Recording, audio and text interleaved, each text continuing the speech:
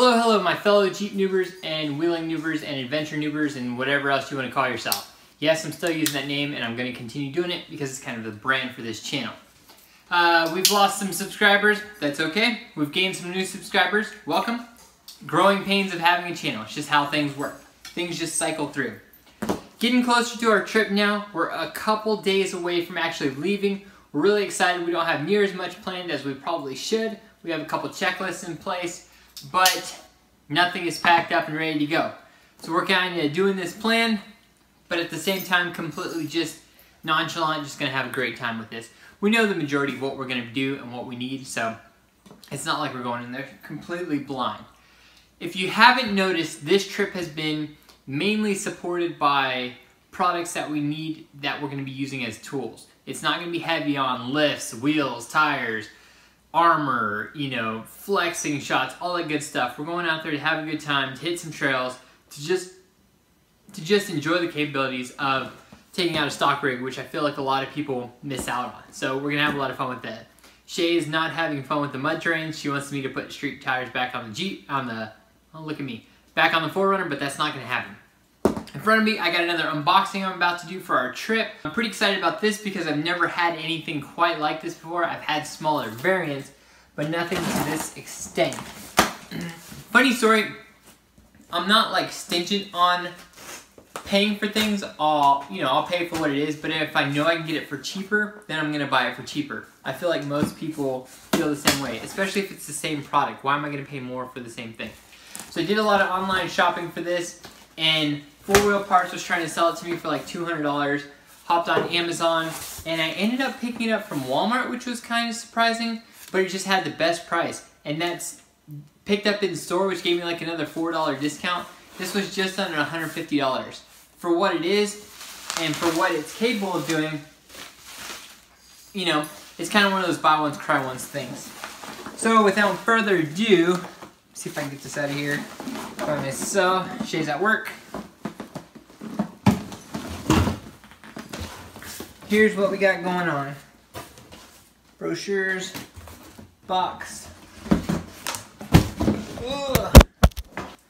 Knocked the camera down, my bad. So anyways, this is what it is. This is the Viair 400P portable compressor. They have different variants. There's C versus P. C is for the onboard systems that you actually set up for your rigs. P is for the portable version. Now, there's different sizes and everything like that. I ended up going with the 400 because I know it's good for bigger tires too. And let's be honest, down the line I'm going to end up with bigger tires again, whether it's 35s, 37s, whatever. On the next Jeep rig, maybe JL, who knows. Either way, I'm going to end up with bigger tires again. Plus, having a little bit of overkill for extra speed is never going to hurt anybody. The other good thing about getting the portable version is I can always mount it and end up doing a hard mount within the rig. I got the portable because I want to be able to take it from different rigs and help people out. But I'm still thinking I'm probably going to temporarily mount it inside the engine bay with quick disconnects so I can just remove it or leave it clamped in there and just use it as within the engine bay. So what I'm thinking is just mount it to the side, run the cables to the battery, and then I'll have the extension to air up the rig. So it'll be onboard air installed, but at the same time I can just do quick disconnects or maybe what are those little wing nuts or something to make it come off pretty easily. So that's kind of my plan with this. I did a lot of research before getting this with different brands. Obviously there's some ARB ones and everything, but the Viair had really good reviews.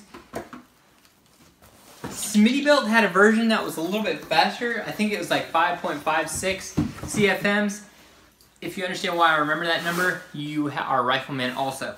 But needless to say, I went with the Viair just because when it comes to stuff that I'm going to be relying on in a pinch or something that could save my ass, I'll pay a little bit more for the brand. Obviously, Smittybilt has a good reputation for their air pump. Their other parts, take that as what you will, but their air pump has a really good reputation. But anyways, I wanted to go with a little bit better brand for that. Like I said, mainly because if it's going to be a tool that's going to help me get out of a situation, then I'm going to pay a little extra for it. Plus, 150 bucks for, you know, basically essentially onboard air. I mean, you can't go wrong with that. It'll save you time. You can go air down anywhere you want, and you're good to go. First things first. Oh, decals. you know me and my decals, so I'll set that up. I gotta figure out a place to put my decals. I want to put them on the rig, but I'm not 100% sure where I'm gonna put them yet. So just some different series. This is considered the portable heavyweight series. Once you get to the 400P, the max duty cycle is 33% at 100 psi. You cannot run power tools and whatnot off this, but you can always hook up an air tank later on down the line, which is another reason why I went with the portable, because I can do whatever I want with this. The non-portable ones aren't set up to be portable, so you're kind of a little bit more limited. So another reason I went with this. There's different versions of the 400P, and then there's different variants of all different sizes. But this was just a good size for what I wanted to do. I almost went with the 300, but I just bit the bullet. The 400P wasn't that much more. And for anybody looking for a little bit more specs, here's the size of the box. You can go ahead and pause this screen and read whatever you would like. But it's basically, I got the fill rates for the 31s, 33s, 35s, performance data, and then the specifications right there. So there you guys go. If you got any other questions, as I mentioned, just hit me up. Here's the other side of the box for some more specs. 40 feet total cord length, blah blah blah, it's light, 5.1 deflator, and then there's the front with some more features on it. Hope that helps you guys out. Obviously it comes in this cool carrying case. I'm seeing all this for the first time with you guys too, besides what I've seen online, and so far I'm impressed. I love that it comes durable like this. As you've noticed with my GPCA grip handles, with the Jump Plus jump thing that we just got, everything is really good quality, so I can appreciate that. Let's see what's in this first one. Alright, we have 33 foot of coil hose with a pressure gauge on it. Goes up to 100 psi. I think it also has a locking valve stem on it. If you can't see that, it does lock on there. That actually feels really good quality, so I'm pretty happy. It also lets you deflate your tires too, so when you want to air down, you have the opportunity to just deflate it using this as well. So that's really cool. This is pretty light. It comes with different little nozzles too, for your air mattresses or basketball pumps or anything like that. Good with that also. And now for the main event. I'm looking forward to this. We have the pump itself. First things first, this is the air filter part. It does have an air filter on the side of it, which is really cool. You can replace these little air filters, and if you have it mounted underneath your engine bay, it'll be a lot cleaner too. You can mount these wherever you want, but since ours is going to be portable for a while, I'm not too worried about that. What else is in here?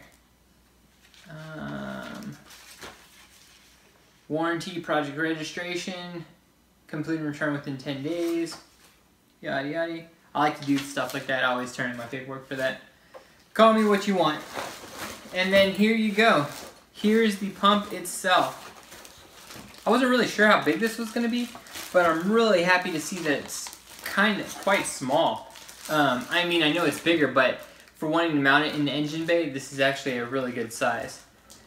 And then, of course, it comes with the jumper cable mounts. And as I mentioned, you can remove the, I'm not saying anybody who doesn't know what to do with electrical work to remove these, but you can remove these and hardwire them in too. It doesn't come set up for that, but it's not rocket science. Just don't blow yourself up or your rig. But yeah, here you go. There's the pump. Overall, I'm really happy with that. It does come with a mounting plate, which is cool. It's not a mounting plate per se, it's just a plate that you can set it on to help with the vibrations. That's actually pretty good. Look at that.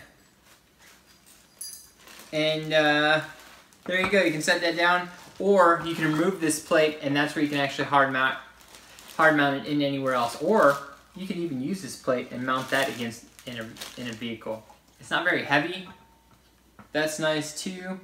And as I mentioned, this is the same pump that they use for the 400C. So if you have like the 300P versus 300C, etc., the portable version just has a handle and it's just set up a little bit more for being portable. But the pump itself is the same exact thing.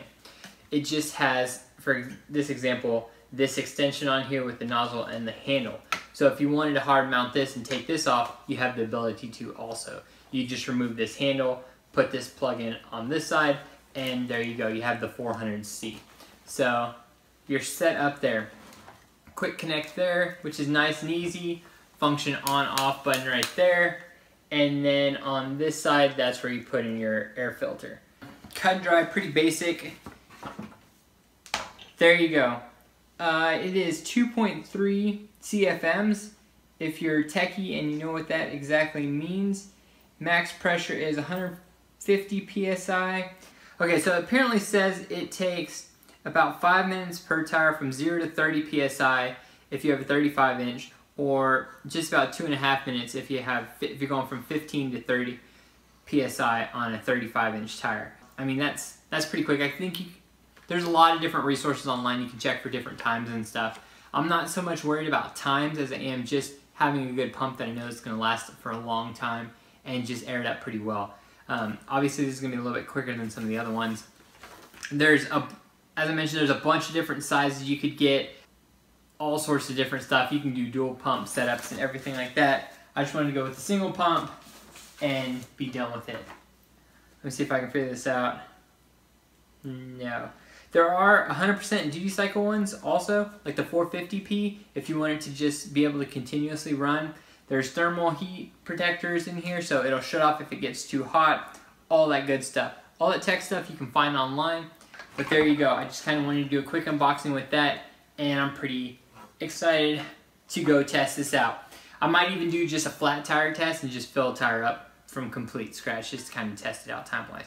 But there you go. If you got any questions, hit me up below.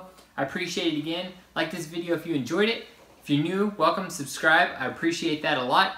And we're about to go on our adventure, so stick with us if you're interested in following along with that. More videos always, as much as possible, and with everything else, we're going to do a continuous flow with them from now on. So, thank you guys again. I'll see you guys on the flip side.